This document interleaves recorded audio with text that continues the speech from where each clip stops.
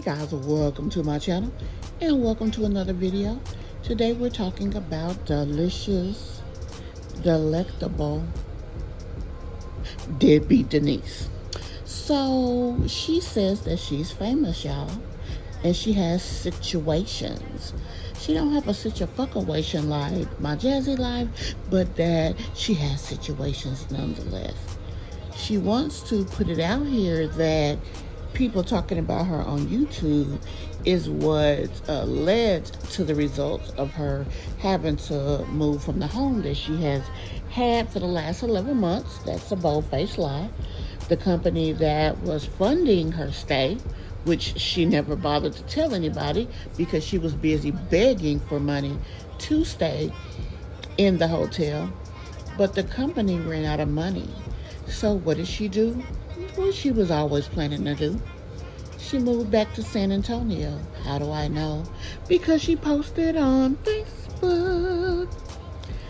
I did not dox her. I do not know where in the city. That's a very large city. I've been there before, did some Army training there. But she did put out on Facebook that she actually took all night and moved back there. Now she's still hollering that she has no money, but it was interesting that she got paid Friday, just like I did. So I don't know what the name of the game is, but I do now know why she says she's famous. She says she's famous because, well, she blames it on, or should I say she attributes it to her having 15,000 subs on YouTube, but actually it's because back in 2014, she was in the newspaper for being in a homeless shelter with her kids, being homeless, needing resources from the city to take care of her kids, which part of that was going to a library, allegedly, to apply for jobs that she must never have gotten. Because here we are 10 years later, and she's still homeless. Now,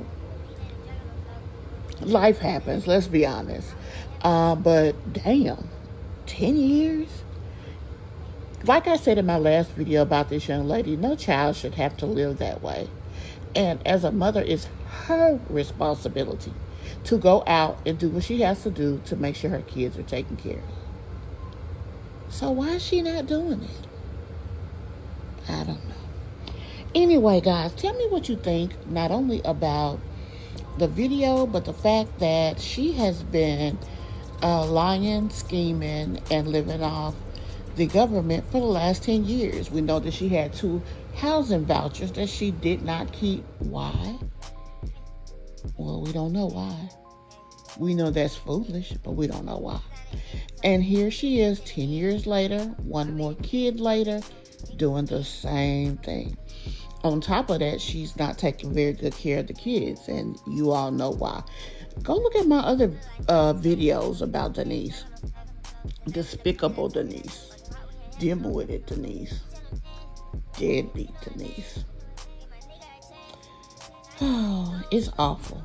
But anyway, guys, tell me what you think about the video, and we will see you in the next one. Let's continue the comments. Or should I say, continue the conversation in the comments. And I'll see you in the next video. Bye.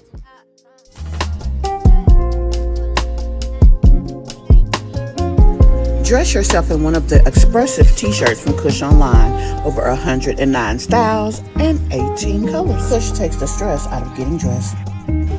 Okay, Grandma. Now take us on out of here.